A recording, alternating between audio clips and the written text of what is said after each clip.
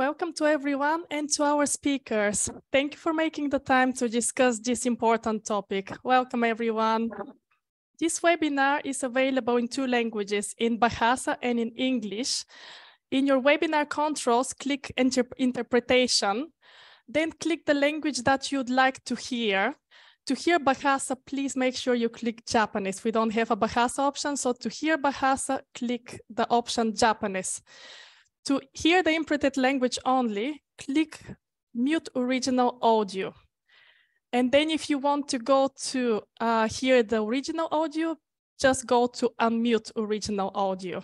This webinar is one of the webinars in a series of such as part of the new initiative of IWA Inclusive Urban Sanitation. There's a link on this slide that you can find more information about the initiative, and there's also a QR code that you can scan to get to the page. There will be more information that will be posted on the webinar chat. This event will be recorded and made available on demand on the IWA website with presentation slides and other information. The speakers are responsible for securing copyright permissions for any work that they will present on which they are not the legal copyright holders. And the opinions, hypotheses, conclusions, or recommendations contained in the presentation and other materials are the sole responsibility of the speakers and do not necessarily reflect the IWA opinion. We have chat box where you can please use this for general requests and for interactive activities. And if you have questions for our panelists, please put those in the Q&A box. We'll answer those questions during the discussions. We have a special Q&A sessions towards the end of the webinar. And attendees' microphones are muted, and unfortunately, we cannot respond to the option raise hand. This is the agenda for our webinar today, which is gonna start with housekeeping rules, which I'm just doing, why inclusion matters, and we have few polls over the webinar. We have 3 presentations to be made and 4 panelists that will be able to answer your questions.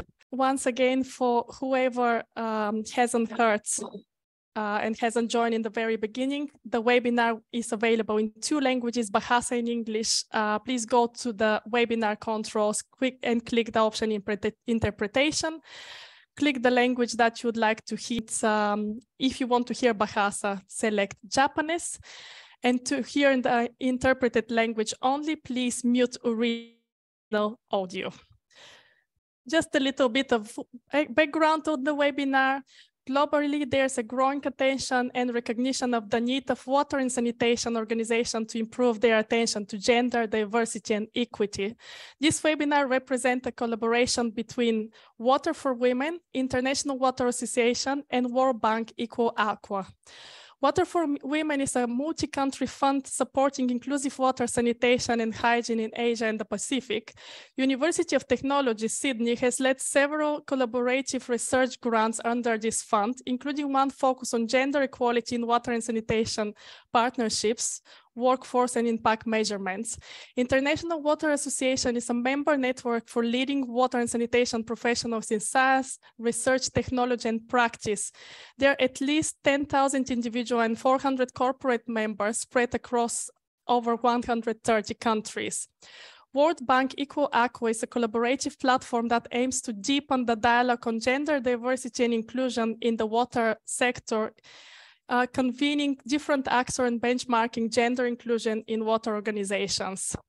Together, we are all working towards a common goal to make a more inclusive, gender equal sector that supports diverse people to thrive and contribute to water and sanitation workplaces and the services they provide to broader society. Effort in this area is much needed. A recent World Bank report highlighted that on average, women represent less than 18% of the utilities workforce. Less than 1 in 4 managers and engineers in water utilities are female. Moreover, female engineers leave utilities at nearly twice the rate of their male counterpart. In order to find out what is the current status of your institution in terms of gender equality and diversity, I would like to invite you for the first poll. We have two questions here. I invite all the participants in the webinar to answer those questions. First of them is, how gender equal is your organization just now? You have few options here: very gender equal, somewhat gender equal, not very equal, and not at all gender equal. And there's a second question: how diverse is your organizational workforce in terms of ethnicity, disability, and other protected characteristics? Very diverse, a little diverse, not very diverse, not at all diverse. You have probably a couple of minutes for those. Please do put your answers. I'm very curious to learn what is the current status in terms of diversity of your own institution. Also, for all participants, it will be great if you put in the chat box who you are and what is your institution, so we know who we have here. Just a quick hello from everyone will be great. You're all welcome to list yourself in the chat box. So I believe most of our attendees have voted. It looks like the results are pretty much, we are in the middle of the scale. How gender equal is your organization just now? 46 of the attendees answered somewhat gender equal, which is still positive. Unfortunately, we have 24% of not very gender equal, and also 5% of not at all gender equal. So I'm absolutely happy that we have these people here, and hopefully will contribute to changes to start in your institutions.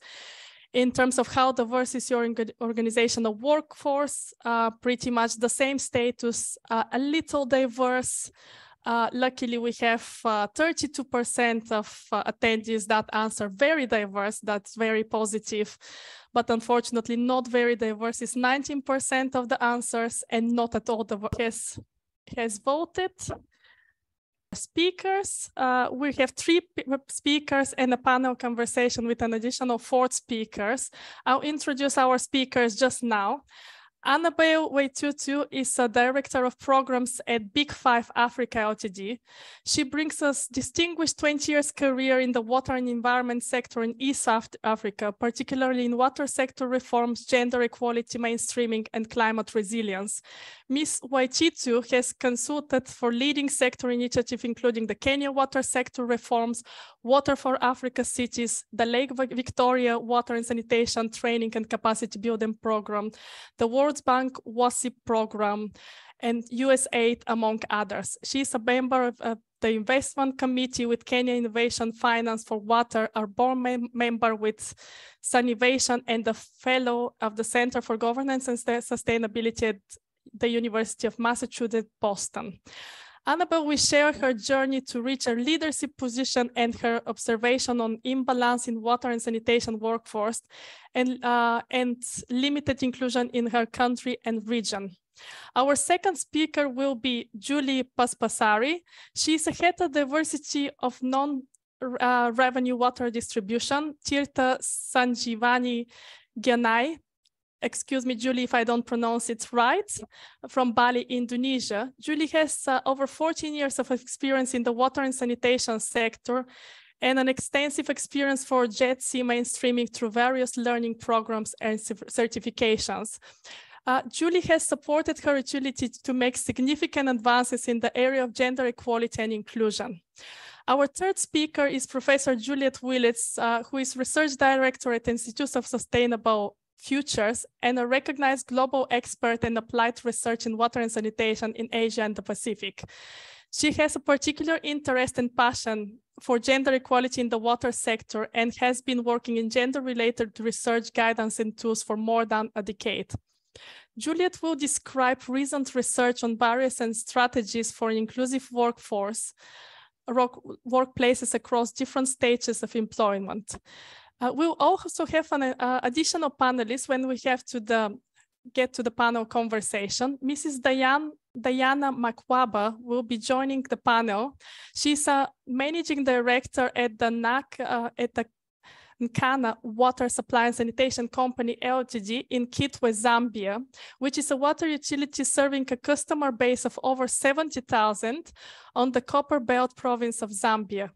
She became the first female chief executive officer among 11 water utilities in Zambia and was recognized by the Zambia Utility Regulator, National Water Supply and Sanitation Council, as the best chief executive officer among water utilities for 2018 and 2020. And Kana Water was recognized as best water utility for 2020. She has over 20 years work experience and 16 years being at executive management level. I would now like to welcome Annabelle. Annabelle will share with us her experience of shifting norms of perception to reach a leadership position. Over to you, Annabelle. So thank you. Thank you, Saika. Great. Yeah. So thank you so much. Thank you, Saika. Yeah. Thank you, IWA team, for the opportunity to present my experience in the work. I would like to start by probably just looking at that first slide that is provides a situation analysis. And I want to start by emphasizing or echoing what the findings of so many have been, that women face multiple barriers in getting to and performing their leadership roles in the wash sector. And that is because it is always seen as a technical sector, and it is said that women are not technical. So it is not always very easy for women to get into the sector. So these barriers many times force women out of the race and enable men to occupy most senior leadership decision-making positions. And does not only start when you're working, it also starts as early as you're going to school and also as you're going to college. So in a study that we conducted in 2019 and 2020 on behalf of WASAP, WASAP is Water and Sanitation for the Urban Poor, whose purpose was to identify the barriers that women face in attaining and holding decision-making roles in the water and sanitation sector. We found out that that women globally in technical and leadership roles face lower wages. They face gender-based discrimination and sexual harassment. And 29% of what we found out globally from the literature is that 29% have been treated as incompetent, and that is only because of their gender. 55% of women in senior leadership in STEM report sexual harassment. And 18% have received less support from their senior leadership than men in the same job positions. And 29% in the STEM earn less than men in the same job positions. That is just basically to show the situation as we found it. And we went ahead and we worked on that. Maybe go to the next slide. So in terms of representation, in the Kenyan water sector, we looked at 6 public institutions. And out of the 4,114 full-time workers employed in the 6 organizations, only 1,468, and that is about 35.6%, are women or were women at that point. The study identified that women face the following barriers. So it's mainly education barriers, and that is because of the perception of STEM courses, which are seen mainly as male-dominated. But there are also quite a number of institutional barriers that included, the lack of gender policies to support, gender equality programs. They also find, we also found out that there's quite a bit of exclusion from social or informal networks that hinder women from actually succeeding when they are invited for interviews, because some of the findings revealed that some decisions are not just made in the boardroom, they are made way before. And then there was also lack of transparency in recruitment and also in promotion processes. And that is because the sector favors men more compared to women. So social cultural barriers were also a key factor, and that has a lot to do with the perceptions, stereotypes, and biases regarding the jobs in the water and sanitation sector. Next slide. So in terms of looking at what we found out in terms of male-female representation, we found that that out of in all those institutions, there was only one institution, and that is KEWI, that is Kenya Water Institute, which is a research institution in Kenya, that it is the only one that had over 50% female representation in the board. But as you can see in the management, it was very low because it was only at 20%. From that, you'll also see that it's only for organizations out of the 6 that had attained the 30%, which is the minimum requirement in Kenya for gender, or for gender representation. That is either women or men, at least 30%. So it's only 4 out of those organizations had not attained that. So in terms of like what we found out, even in this situation, that especially for the boards, majority of the times those boards are mainly political awardees that are given those positions. And so what happens is that women getting to the positions of leadership still is a big problem unless you are awarded, politically. And that is also because of what we have talked about, that, women hardly get to those positions because of the processes that tend to exclude them. So I'll share my own situation. In my effort to grow my career as a leader in a male-led and male-dominated sector, there has been a number of barriers and obstacles that I have faced that include what you have over there in this slide. Some of them are negative attitudes and perceptions towards women leadership. And myself personally, I faced that. I was very excited when I started growing in my career in the sector, but also in international development. I started by being a coordinator to the NGO, to the NGO group that was mandated by the UN to consolidate the input into the high-level policy documents. And as I was leading quite a number of organizations that were NGOs, and most of them were led and headed by men. And, I was performing quite well. And my boss, who was a female, was very generous with, just letting me know how I was performing all the time and congratulating me. And as I was leading, I was getting excited, and I was getting my confidence growing day by day. But as I continued in this position, because it had a lot of power and a lot of authority in terms of how we consolidated our input into the international decision-making processes, I began to attract a lot of opposition and intimidation, especially from the organization heads, who are mostly men. And they looked at me as young and not experienced, because those days then I was trying to, just getting myself into the area, which I did quite well. And of course, the intimidation was quite, rampant, because every time then we would go to the meeting, then I'm told how inexperienced I was. And so I should cede my possession.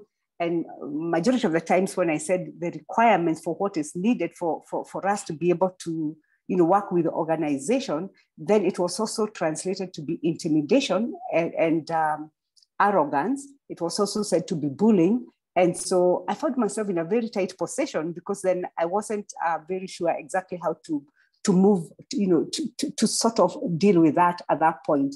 So basically what happened is that I kept on feeling like every time, because of the intimidation that I was going through, that I needed to assert myself and sort of confirm to everyone that, we are capable of the job, my organization is capable. So it's like you always want to assert yourself because of what you are going through.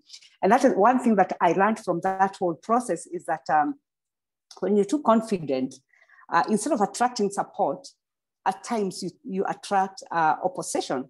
And then I discovered that even as much as I tried to see what kind of leadership style I needed to pick up, I discovered that the more softer, if you become soft, then you're also considered to be incompetent. So when you're incompetent, it's said that you're arrogant.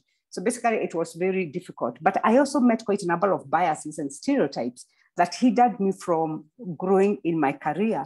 And majority of the times is that when you became firm and stood firm, I remember one time in a board meeting when I responded in a very firm manner to Secretary General who was intimidating the board members, in majority of the times, you come out and people want to congratulate you, but commend you in a way that it was a bit intimidating, this stereotypical.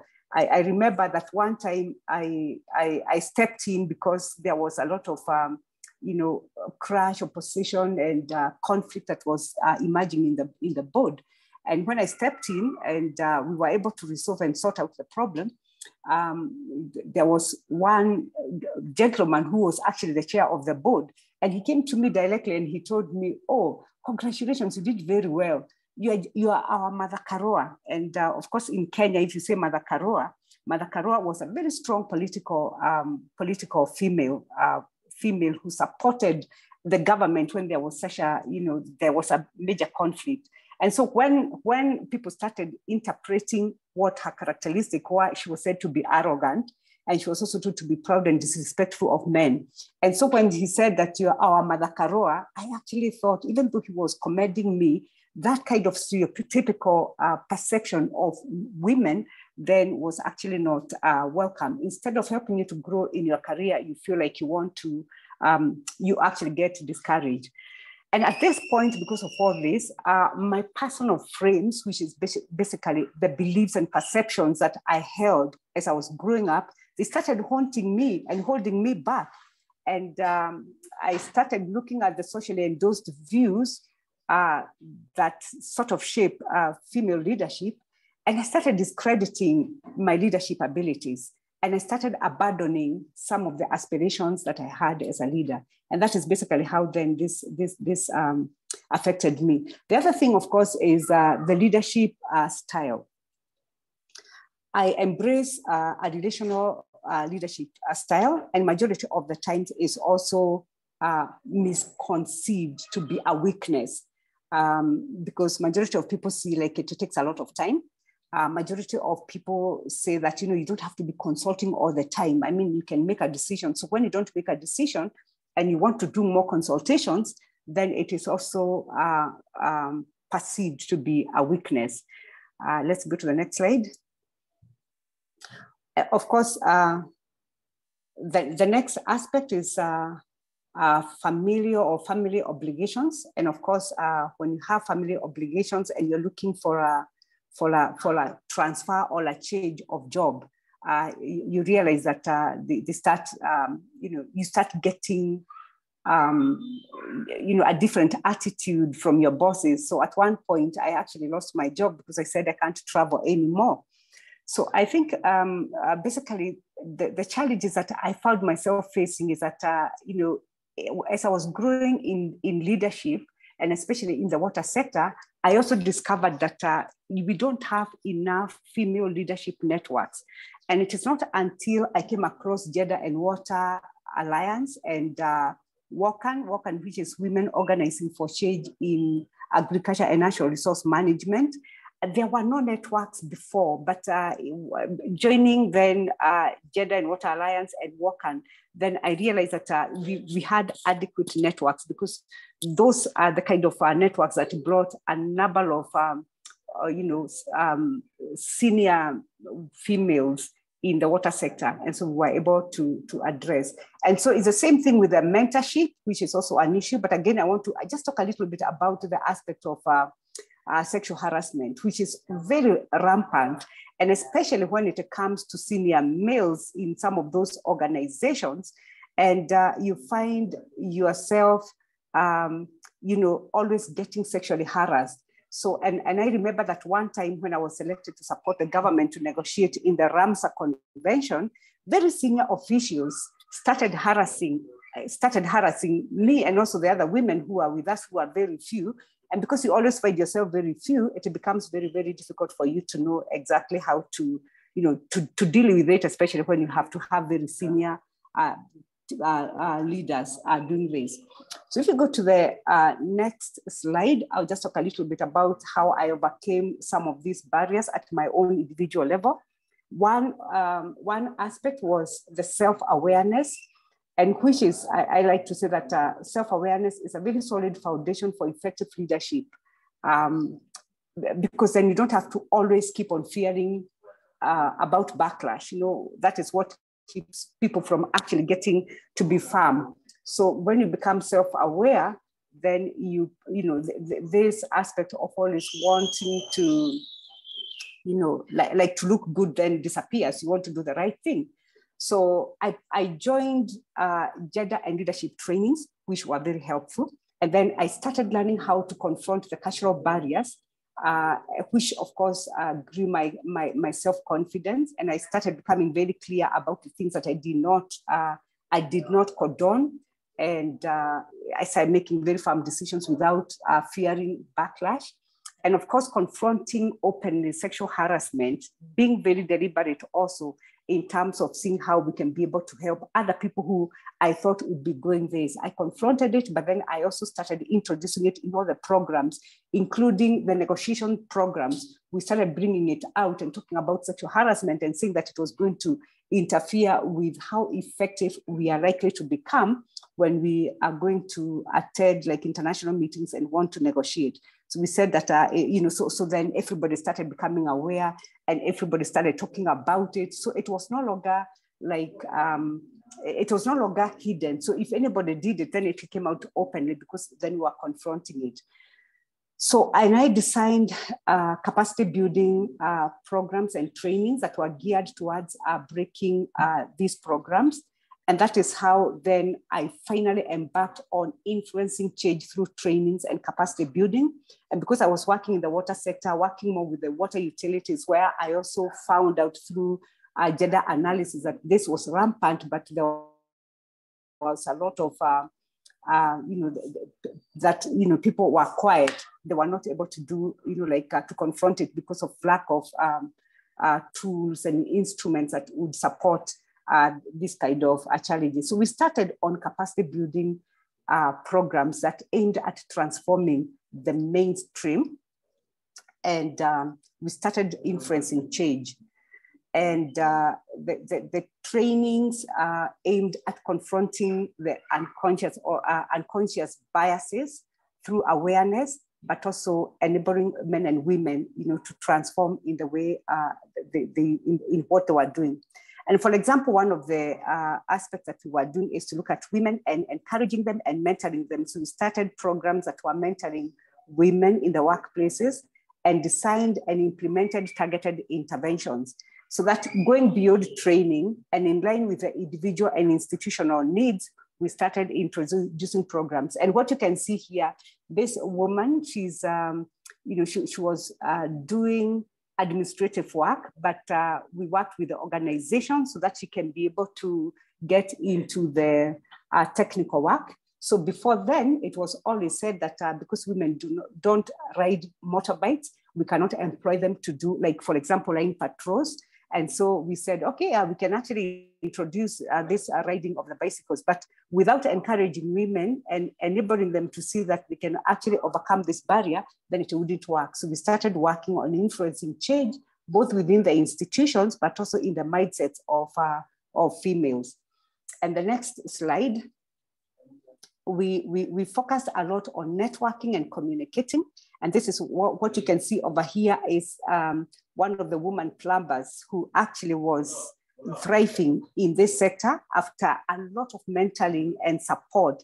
And we decided, why don't we also get it captured in the media? So we started thinking of how do we mobilize the media so that the media can also become part of this whole process. So also mobilizing male support, and especially looking at the MDs and the team leaders in different departments to support women to be able to take up the different jobs that initially women could not do.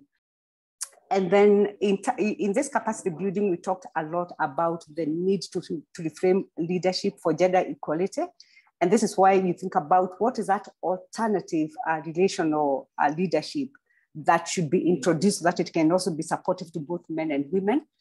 And so the purpose of this leadership, reframing leadership training was to provide men and women with an opportunity to reflect upon and to challenge the traditional notions of leadership within their organizations and their own personal lives. So we introduced that, and quite a number of a number of leaders then began to see that this was that this was actually working, and that is how then in a number of organizations, quite a number of things changed, like the institutional environment. There was a conducive work environment, inclusive and gender responsive work programs and policies began to change.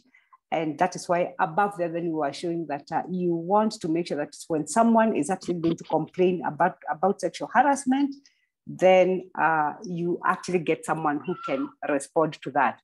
And so finally, just to say that what can be done to improve the next generation of women is basically just to help them grow their self-image, the self-awareness, provide networks that provide tangible support. Like, for example, what we are finding with Gender and Water Alliance and WOCAN and mentorship programs and mobilized male support, which is quite critical for both men and women, so that they can be able to see how they can advocate for women leadership and want the involvement of both male and women in terms of advocating for women leadership in their organizations, but also in the sector. I think with that, I can pause there. Thank you, Annabelle. It was great to hear your ideas about how other organizations could take notice and begin their journey toward greater inclusion. Thank you very much for this presentation. Now I would like to introduce Julie. Julie will cover how her utility has progressed gender equality and inclusion to a variety of different strategies, including consultation, resulting in changed working conditions. Julie will be presenting in Bahasa, so please use your interpretation option in the bottom of your screen to hear the presentation in English if you need that translation. Thank you. Over to you, Julie. Terima kasih atas kesempatannya untuk IWA dan UTS untuk mempublikasikan kami, Tirta Sanjiwani, ke dunia internasional. Saya akan memaparkan mengenai perubahan-perubahan yang kami buat di dalam membuat kesan sesuai pepatah tak kenal maka tak sayang. Saya akan menceritakan dengan jelas tentang siapa kami, Tirta Sanjiwani. Berikutnya, kami adalah perusahaan yang memproduksi, mendistribusikan, dan menjual air bersih terhadap sektor rumah tangga, sosial, komersial, dan industri, serta instansi pemerintah. Kami secara inklusif menyediakan kepada pelanggan kantor-kantor cabang, di mana sesuai gambar di sebelah kanan, Anda bisa melihatnya, kita menyediakan kantor cabang di wilayah Gianyar, Tampak Siring, Sukawati, Blabato, Ubud, Tegalalang, dan Payangan. Hal ini untuk memudahkan akses terhadap pelanggan agar pelayanan lebih cepat dan responsif. Ini adalah salah satu hal terkait dengan inklusi sosial.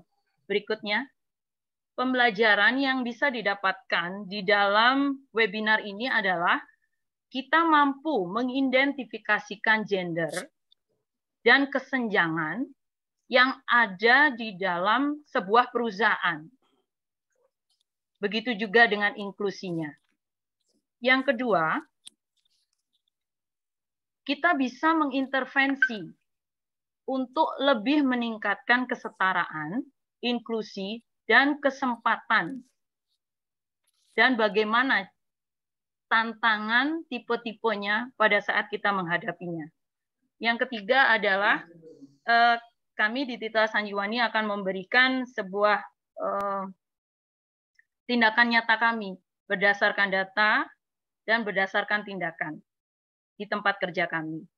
Di sebelah kanan bisa dilihat ini adalah dokumentasi pembelajaran oleh mentor Yara Valley Water terhadap kami, di mana Yara Valley Water dalam program kemitraan selama tahun 2019 sampai 2021 menguatkan fondasi kita mengenai gender equality dan sosial inklusi yang sudah ada sebelumnya, yang sudah ada pada kita sebelumnya, tapi lebih dikuatkan lagi dalam bentuk aksi. Berikutnya, visi dan janji layanan Tirta Sanjiwani.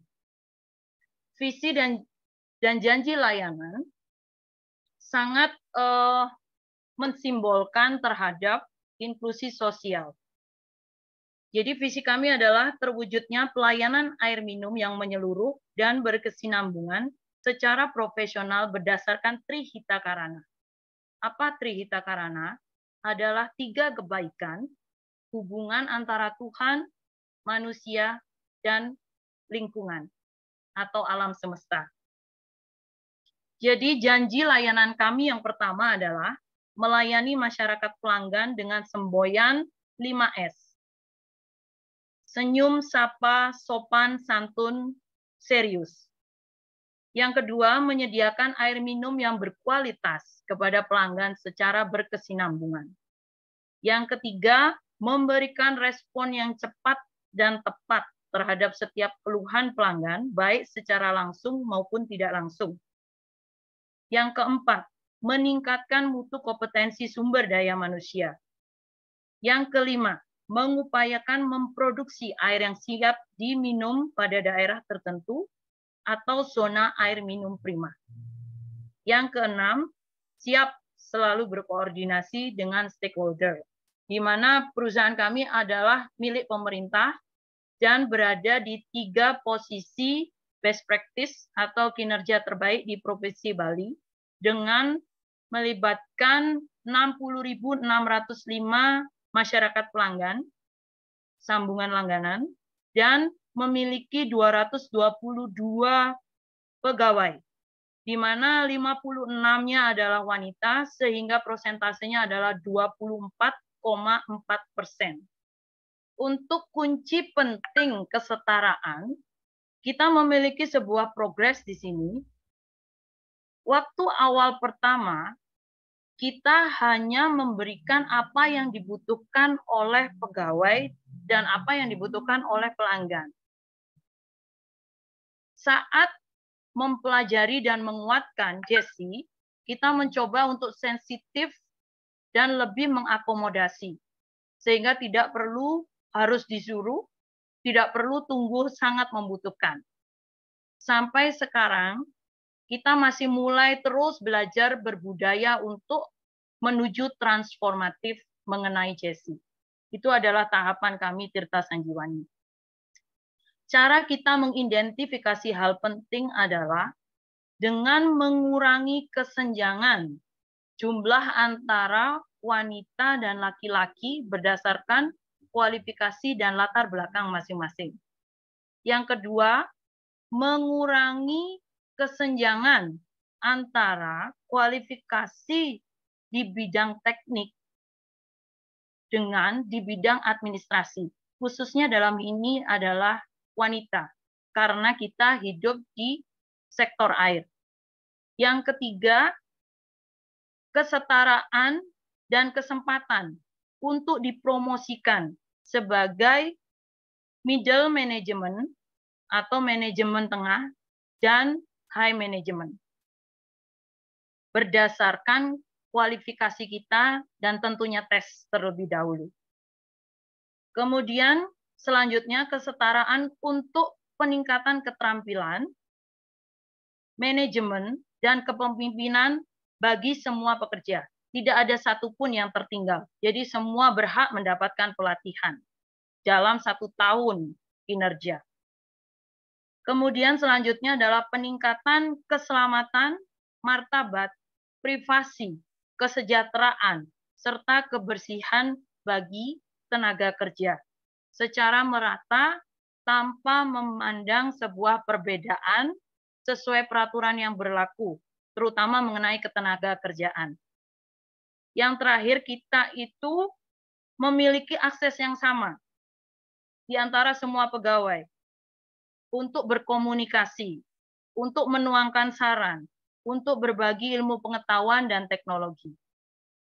Jadi, di sini aksi nyata kami adalah kita mencoba untuk policy yang pertama, kebijakan yang pertama adalah mengarus utamakan Jessie di bisnis plan kita agar diinput nantinya di tahun 2024 sampai 2028 secara redaksional. Yang kedua, dalam setiap perekrutan mengarus utamakan JETSI. Jadi ada pembelajaran, ada porsi wanita dan laki-laki, dan tidak membatasi pada saat permintaan untuk merekrut. Nomor 3, transparansi dalam hasil tes untuk dipromosikan. Dan ini harus berbasis data yang bersumber dari sumber daya manusia, dari HRD, Human Resources Department. Yang keempat, kita sudah mengadakan survei untuk kepuasan pegawai yang digunakan sebagai literasi, sebagai dasar, acuan, saran dan pendapat dari pegawai. Bisa didapatkan di tautan sebagai berikut.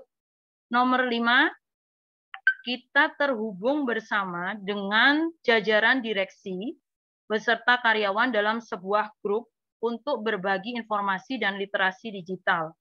Langkah ini untuk menuju paperless, ya, untuk kesinergisan menuju efisiensi energi. Untuk yang keenam, jadi ikatan internal kita biasa mengadakan kegiatan sama-sama untuk membersihkan lingkungan kantor, terutama sumber-sumber produksi. Dan untuk eksternal bonding, ikatan eksternal, kita mengadakan kunjungan kepada karyawan yang tidak sehat dalam waktu lama, menghadiri undangan pada saat suka, dan juga mendukung pada saat duka. Juga mensupport teman yang difabel, mengalami disabilitas.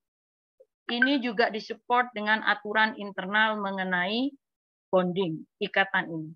Berikutnya, ini adalah contoh nyata bahwa berdasarkan gender, kita sudah dibagi porsinya rata, peran kita masing-masing dalam melakukan tugas di berbagai unit kerja, baik itu laki-laki maupun perempuan, bisa menghadiri training, pelatihan ini. Nah, ini adalah kritikal area kritis kita untuk pegawai. Jadi, seperti dapat dilihat,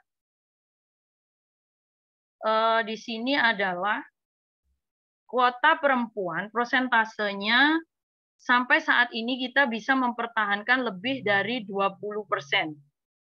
Namun dengan nantinya dimasukkan ke rencana bisnis, harapan kami bisa melampaui hal tersebut. Kemudian perempuan sebagai kepala divisi, seperti posisi saya saat ini, kita berusaha mengupgrade-nya lebih dari 30% dan berusaha mempertahankannya. Untuk posisi manajer, ini adalah PR bagi kita, homework, PR. Jadi pekerjaan yang memang harus masih terus digencarkan berdasarkan kualifikasi untuk mencari posisi wanita di manajer. Untuk technical staff dari kita sudah mengalami progres yang sangat baik. Jadi di tahun 2022 kita sudah mendapatkan pekerja di bidang teknik melebihi 20,45%. Slide berikutnya. Ini adalah contoh dari keakraban kita bersama. Jadi ikatan kita, bagaimana kita membersihkan lingkungan kita secara internal, mengadakan ikatan terhadap teman-teman yang difabel juga kita dengan sepenuh hati didampingi apapun pekerjaan itu, apa yang susah. Kemudian dari jajaran direksi juga sering mengadakan pertemuan seperti yang bisa dilihat di dalam gambar untuk mengakrabkan diri dengan karyawannya. Dan ini adalah kunjungan duka ke pegawai kita yang mengalami kesusahan. Ya, ini adalah langkah-langkah kita untuk secara eksternal. Jadi fokus area kita untuk kunci supaya perusahaan memang menandakan bahwa kita memegang teguh inklusi sosial. Yang pertama, fokus kita adalah terhadap masyarakat pelanggan. Jadi semua terintegrasi ke public relation atau hubungan masyarakat, bagian divisi humas. Jadi segala informasi disertai dengan konten-konten yang menarik yang dapat menginformasikan ke pelanggan, baik itu media sosial, radio, maupun surat kabar. Jadi forum pelanggan kita secara digitalisasi bernama call center 24 jam kita responsif terhadap masyarakat pelanggan. Yang kedua adalah akses terhadap air bersih berlaku terhadap seluruh masyarakat Gianyar. Jadi kita memiliki keran umum, kemudian air juga untuk masyarakat berpenghasilan rendah, kemudian pelayanan truk tangki terutama untuk kondisi darurat. Banjir bandang akhir-akhir ini sangat membuat situasi di luar kontrol dari pelayanan kita, tapi dengan sigap teman-teman yang ada di lapangan, teman-teman teknik administrasi juga sangat membantu melayani masyarakat yang membutuhkan dengan pelayanan mobil tangki. Jadi saat ini Bali sedang dalam musibah, begitu banyak intensitas hujan, sehingga kami sangat siap 24 jam tiada henti untuk melayani masyarakat melalui mobil tangki. Nomor 3, kami juga memproduksi dan mendistribusikan air minum dalam kemasan. Nomor 4, di sini kita melakukan kegiatan, terutama teman-teman yang di lapangan, untuk melakukan kunjungan fisik secara teratur, baik itu sosialisasi dampak, sosialisasi mengenai kebijakan, mengenai pembayaran tagihan yang menunggak, sehingga harus didekati secara persuasif. Jadi di sini terlihat di foto nomor 4 di sebelah kiri, teman-teman memberikan penjelasan, terutama juga responsif terhadap pemeriksaan tapping-tapping yang bersifat ilegal. Jadi sering dilakukan kunjungan rumah ke masyarakat. Kemudian yang kelima, kita melakukan tanggung jawab sosial dan lingkungan atau biasa yang disebut corporate social responsibility ke berbagai lapisan masyarakat. Kemudian yang keenam, kita melakukan survei terhadap pelanggan secara periodik, teratur itu. Dan yang ketujuh, kerjasama dengan eksternal organisasi juga kita lakukan. Yang ke-8, kita selaku mentor di beberapa penyedia air lainnya, terutama di Bali Timur, dan beberapa lebih dari 5 sudah dilakukan studi banding terhadap kita. Jadi kita adalah selaku pemberi informasi mengenai bagaimana kinerja kita. Itu tadi adalah kunci penting di dalam sosial inklusi kami, dan ini adalah bukti-bukti keterlibatan kami semua melibatkan pegawai kita, yaitu mengkonservasi lingkungan, membersihkan lingkungan, memberikan pelatihan kepada siswa-siswa yang ingin mengetahui tentang bagaimana dunia kerja. Kita mendampingi dan bagaimana kegiatan agama kita juga memberdayakan perempuan di sini, selaku perannya sebagai karir di tempat kerja, namun seimbang memberikan keterampilannya juga di luar tempat kerja. Ini adalah langkah lanjutan dari kami, dan harapan kami adalah ketika penanganan skala prioritas berdasarkan anggaran, itu harus kami lakukan karena mengingat situasi kritis saat ini setelah pandemi, jadi sambungan rumah di kami ini mulai menurun. Jadi intensif kami lakukan dengan strategi pemasaran apapun, tapi tetap prioritasnya adalah internal budget atau anggaran internal dari kami harus sangat selektif. Kemudian keterlibatan dengan yang lain harus selalu ditingkatkan. Komitmen dari manajemen puncak ini harus diutamakan. Yang ketiga, kami dan manajemen puncak memang harus memiliki komitmen tinggi untuk mengarus utamakan JETSI di dalam bisnis plan-nya. Dan kami akan berusaha terus mengawalnya di tahun 2024 nanti agar seluruh program lebih maksimal terrealisasi.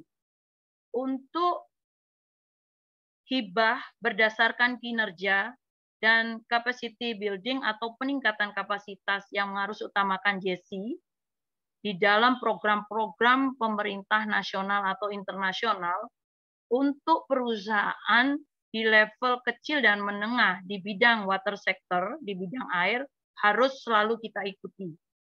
Dan yang terakhir, lakukan kebaikan, meskipun itu tindakan kecil, tapi baik setiap hari, selalu utamakan bermanfaat untuk diri dan orang lain, dan tentunya perusahaan. Lakukan inovasi selalu tiap hari, apapun pekerjaan Anda. Terima kasih atas kesempatannya. Om Santi Santi Santi Om. Thank you, Julie. It was wonderful to hear about the training for senior management on inclusion and the efforts such as inclusive recruitment processes to attract women and a more diverse workforce, particularly for technical roles. Thank you very much for this insightful presentation. I would like to now welcome Juliet. As mentioned, Juliet will present guidance on how to be more inclusive in all the employment stages of diagnosis, attraction, recruitment, retention, and advancement. She will also share an online database with strategies to improve workplace gender equality and inclusion. And she will also run a poll after that. Welcome, Juliet.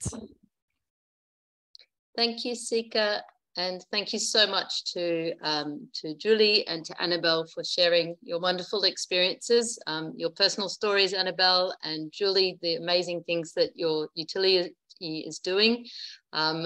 We get the sense that it's inclusion not just in the workforce, but also in everything you do as a water company, which is wonderful to hear. So I will be sharing research that was done through the Australian Government's Water for Women Fund. And also part of this work was conducted in partnership with the World Bank Equitable initiative. And their framework is how we built on their framework in looking at how to have strategies and a systematic approach to improving gender and inclusion in water and sanitation workplaces. So we've heard already why we need to address inclusion. The only point I'd like to add here is about everyone having a responsibility for this, no matter who you are. And I think Julie's note that making a good act every day, if each person made a good act every day, both women, men, and other genders, we can definitely create a more equal workforce and services.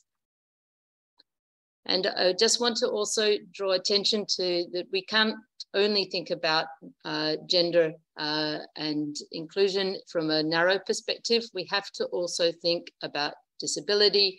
We should think about class. We should think about ethnicity, because there are different forms of disadvantage. And when we're trying to create inclusion, we should understand that there can be different forms of discrimination. So I will very, very briefly provide the basis for the guidance and database that we developed. We first did research in both Cambodia and in Indonesia to understand what some of the gender equality issues were. And in our findings, they're very similar to what you've heard from Annabelle and from Julie. We used a framework that helped us think about individuals as well as systemic issues in society, and to think about what happens informally in terms of individuals' thinking or society's thinking, and also what happens in the formal realm in terms of resource allocation, in terms of rules and policies. In Indonesia, we found that women's career progression was restricted for many reasons. We found that although there was increasing acceptance of equality, there weren't formal affirmative policies that supported it. We found that women were very dependent on family support for their care roles. We found limited attention to gender-based violence. And we found that even though there are policies and guidance on employing people with a disability, these were not yet put into action. And there is a quote here on the left that I think it speaks to Annabelle's point about expectations of women. So we heard that women fear showing their performance. There's a stigma of culture that they should be humble and not assert themselves or show their skills. and a bad stigma for their family if they're performing well. And I think that resonates with what you described, Annabelle, of if you do well, then people will say that you're doing too much. And if you don't do well, then you're also criticized. So women are placed in a very difficult position. But equally, we found men who were very, very supportive of increasing women's promotions, giving them leadership roles. So in Indonesia, we found that things were in transition. In Cambodia, we looked at what the 5 top barriers were for women to be involved in commune level governance and district level. We found it was a lack of leadership training, it was their family responsibilities, it was having less management experience, it was missing role models, and that management was viewed as a man's job. And what we see on the left here, the quote, was also the informal environment that women come into, which again, Annabelle described. This is a woman who joined a commune level committee. And she said that when she came there, everyone was older, they drink wine, they smoke, and I fear I'm not getting close to them because I'm a woman. And sometimes they use bad words and treat me like a child and tease me. And saying it's fun, they're not treating me badly, but I had to get used to it. So these are the kinds of experiences that women have when they're brought into a workplace that is more dominantly male. And it's something that we need to help address so that we can have more safe and inclusive workplaces. So we have many research outputs from this research, and I will later put in the chat the link for anyone who wants to read those. I will now move on to the framework. The framework covers very systematically 5 stages, as well as societal expectations of the things that you can do and everyone can do in their organizations to create greater equality. For diagnosis, first we must understand what issues your organization is facing, and we make sure that we are tailoring strategies to match those challenges. There are many tools such as GEDSI audits, pay gap assessments, there are international standards, there are scorecards, and later I will show a database of these kinds of tools that you can easily find. For attraction, here we need to make sure we're making the water and sanitation sector more attractive to a more diverse group of people. And there are many strategies we can use for this as well.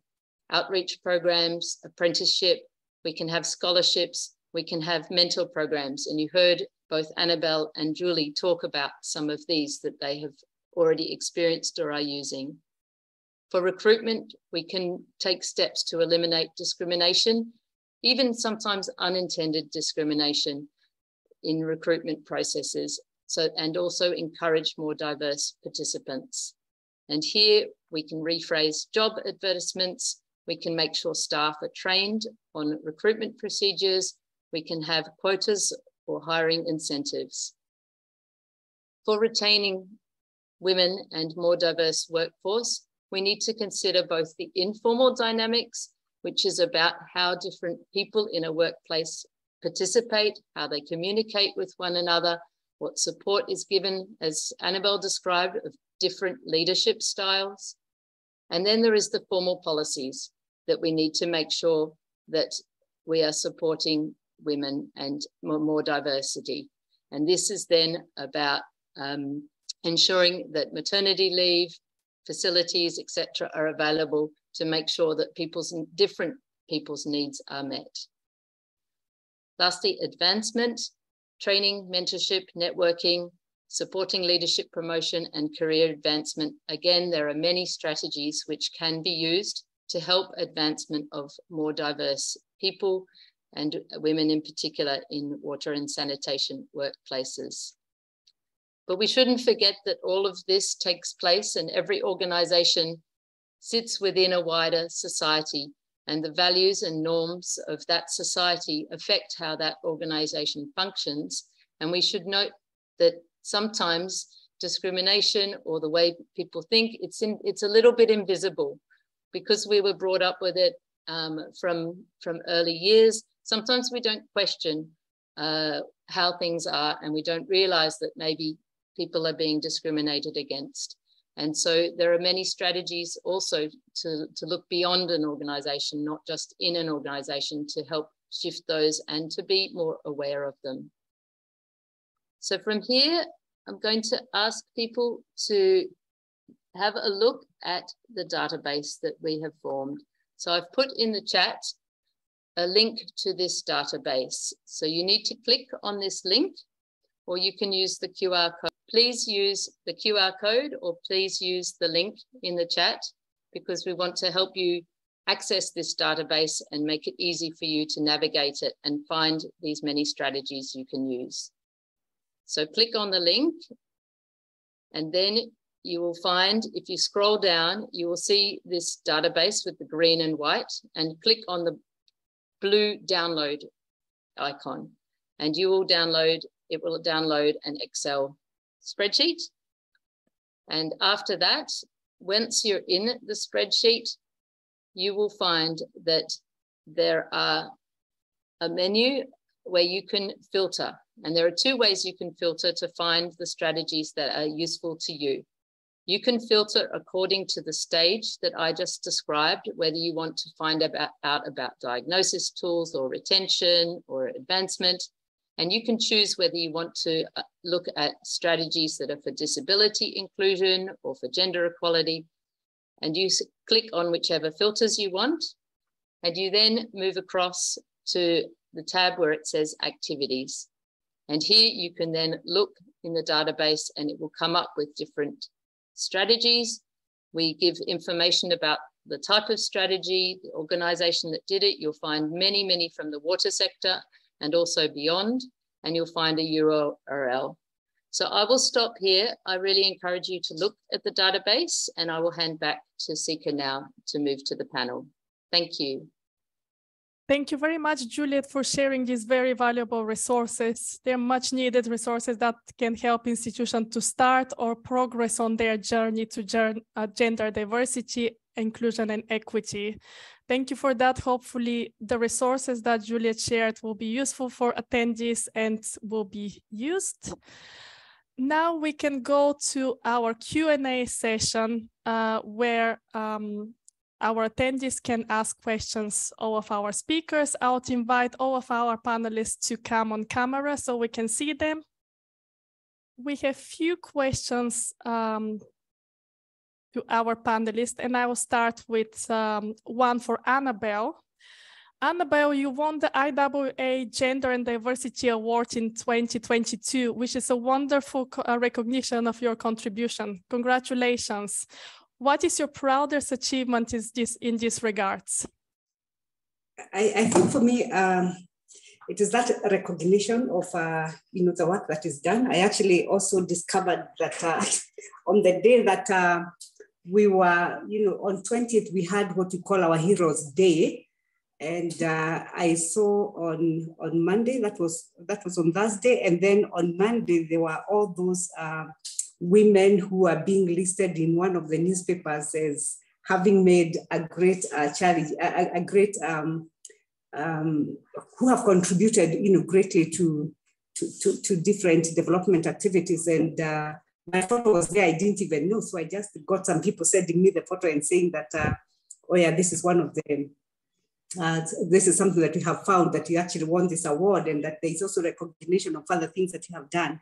And I think, like I said in the past, is that it is quite an amazing thing, because you work in this sector and you're rebelling too much, especially on gender. Sometimes you think that there is not much that is being recognized, but even that, just the recognition, it just shows that there is a lot of changes that are actually happening in this area of gender in our country, which I think for me is quite positive.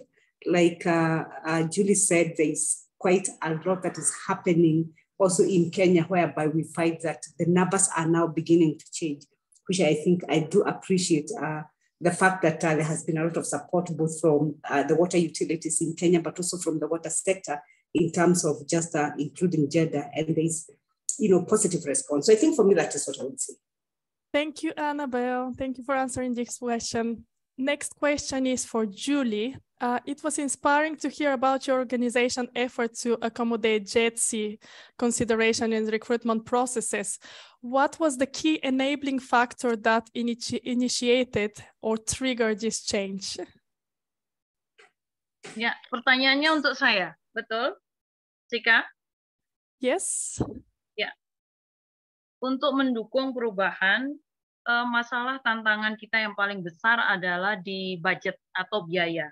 Sehingga untuk mendukung seluruh program JETSI, kita saat ini mengutamakan kapasitas building dan inovasi dari masing-masing orang yang memegang kebijakan.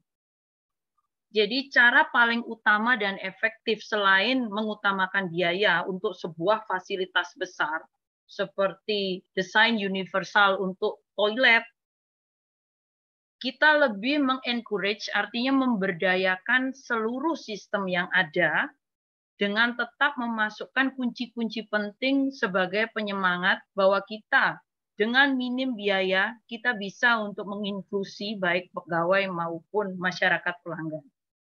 Jadi inovasi yang kita lakukan ini adalah lebih ke kapasitas building, tapi dengan komitmen bersama dari direksi terutama, bahwa anggaran tahun depan kita akan menciptakan sebuah gedung baru yang melengkapi seluruh kebutuhan teman-teman, bisa bahwa kita ini memiliki bangunan gedung yang terpisah-pisah dan masih belum ada fasilitas khusus untuk teman-teman disabilitas, dan ini memerlukan begitu besar budget, begitu besar biaya.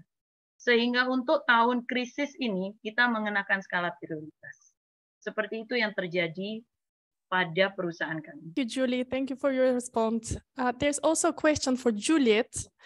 What advice do you have for an organization that is just starting to think about gender and diversity? Where should they start?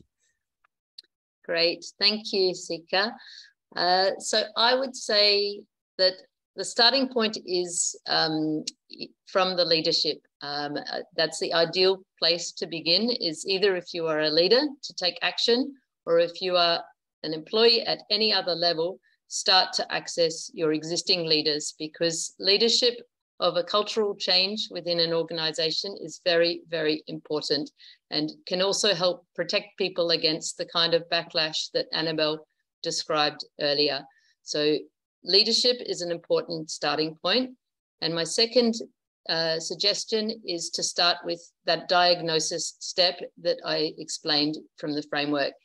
Each organization is different. There will be different experiences of different employees. And first, you must find out about your organization and make sure you understand what the issues are that different genders have experienced in that organization, and from all different levels, from all different ages. You need to understand the diversity and use some of the existing tools or your own tools. You can make your own tools. You can interview different people in the organization. That's something that we did in our own organization in the last 2 years. We did an exploration. And the third thing you must do is follow through. Once you've revealed and made visible some of the problems, you can't just ignore them. They've been surfaced, they're visible, and then there must be actions and follow through. And this is why the leadership is important, because to have action and follow through, you need the leadership on board to help make changes. So those would be my suggestions, Sika. Thank you, Juliet, for your valuable advices. This is much appreciated. And I also have a question from Diana, our fourth panelist. Diana, please feel free to put a bit of a background if you want to, with a couple of sentences. And the question to you is, how can a water supply and sanitation company incorporating gender inclusion in its work while undergoing a transformation journey? Moreover, why is the utility prioritizing this while many other urgent issues can become competing matters? Over to you, Diana. Thank you very much, Sika, and thank you for the opportunity to discuss. The need for gender inclusion in our workplaces cannot be overemphasized. we are dealing with various challenges as we provide services. And we realize that if we have to make improvements, we cannot just focus on the hardware or the infrastructure. There's need for us to have inclusivity. It requires a holistic approach that tackles all the wider issues that help us to sustain the services that we provide.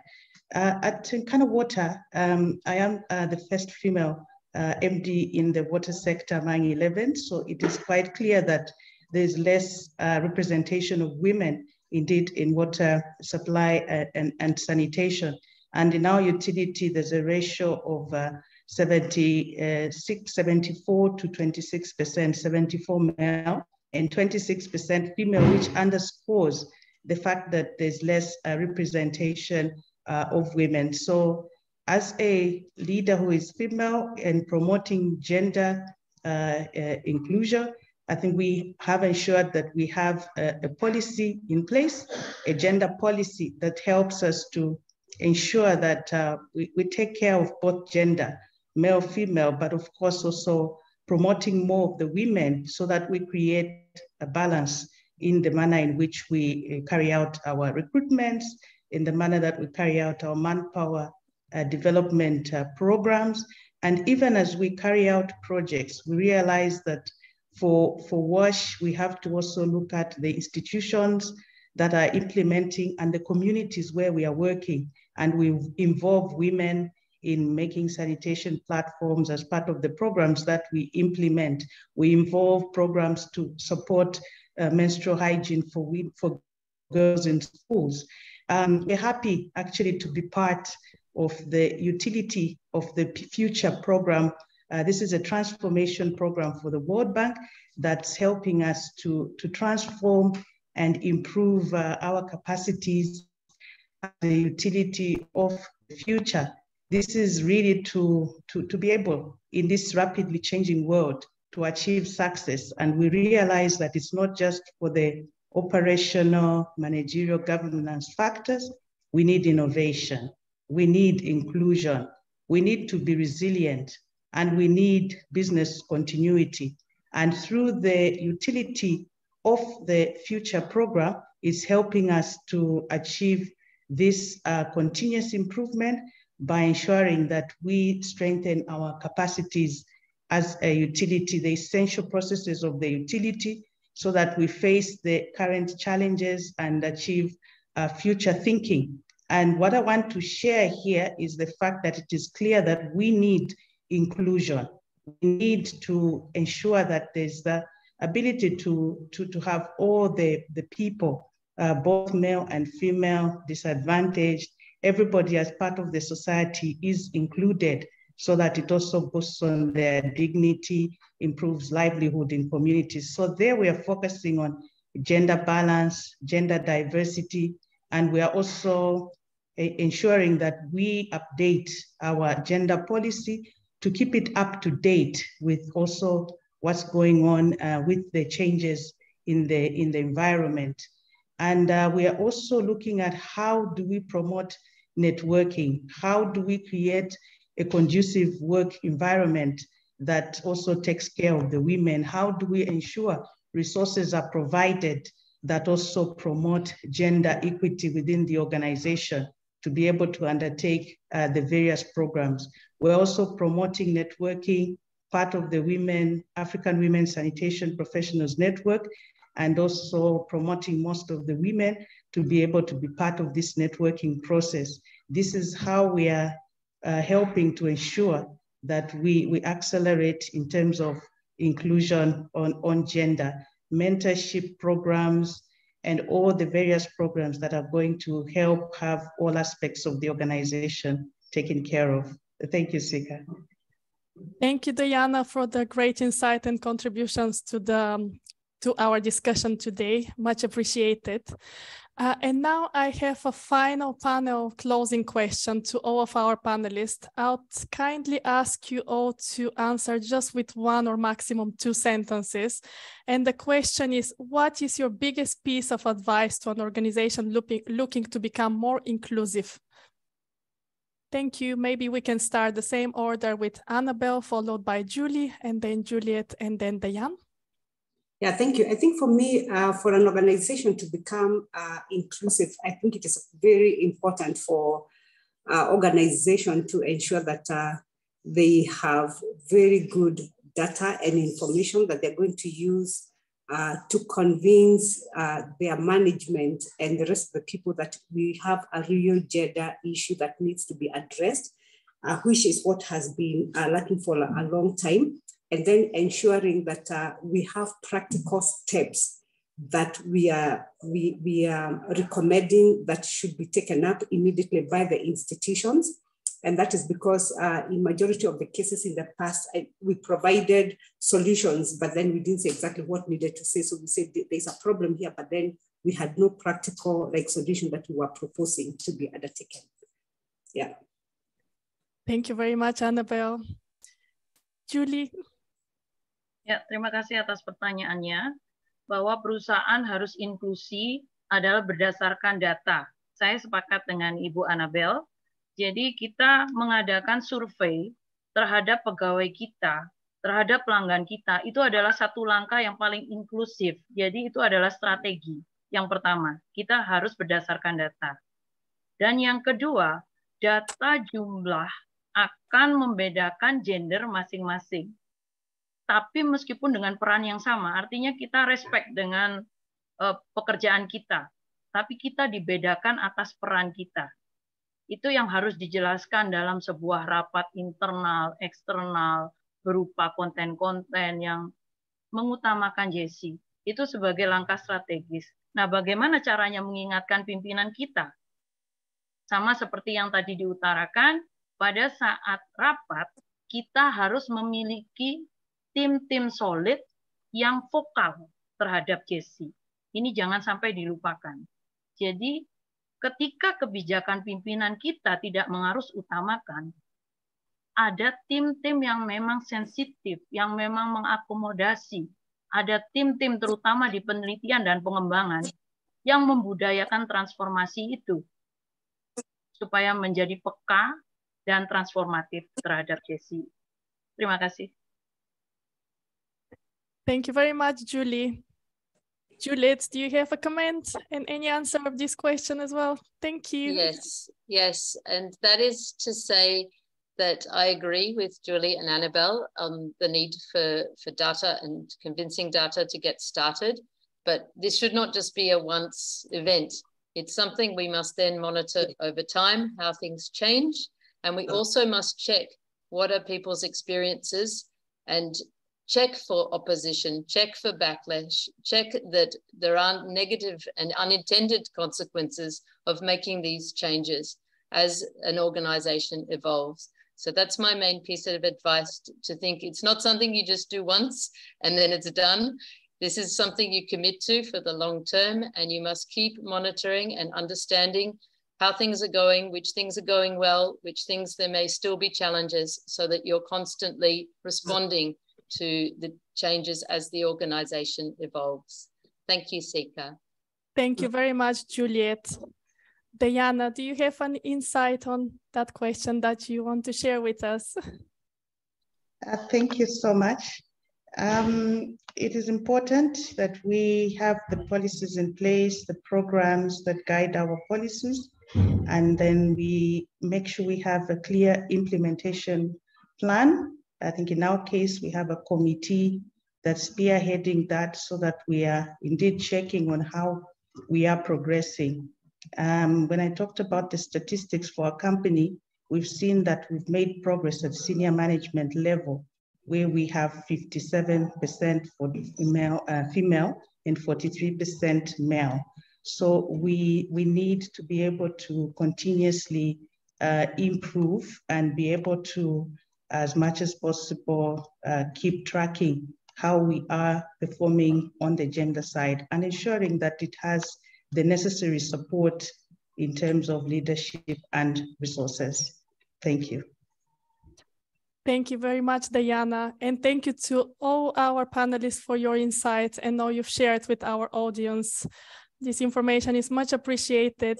The journey towards gender diversity and inclusion can be a rewarding one, whilst they are challenging along the way for both individuals and organizations.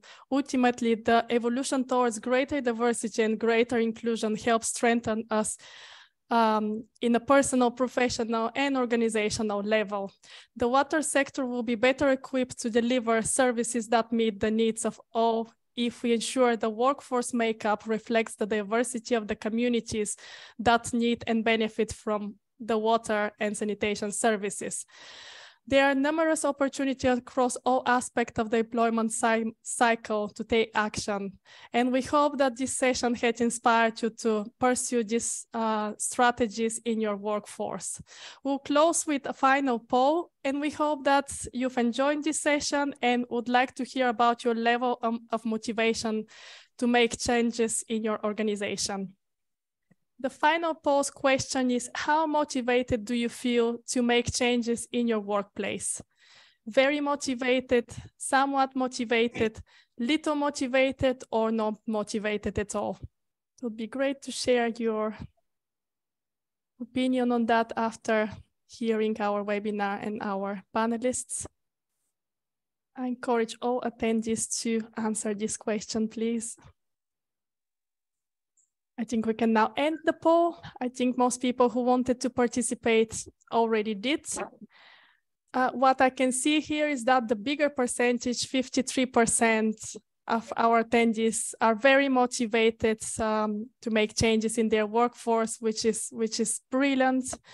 Also 45% somewhat motivated, and only 3% of our attendees answered that they're only little motivated.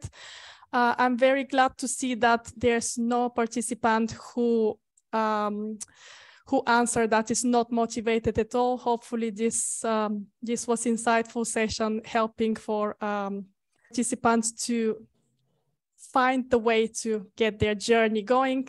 And you've been given some food for thoughts. We have a long way to go in achieving gender equality, diversity, and inclusion, but hopefully this is a little step towards that.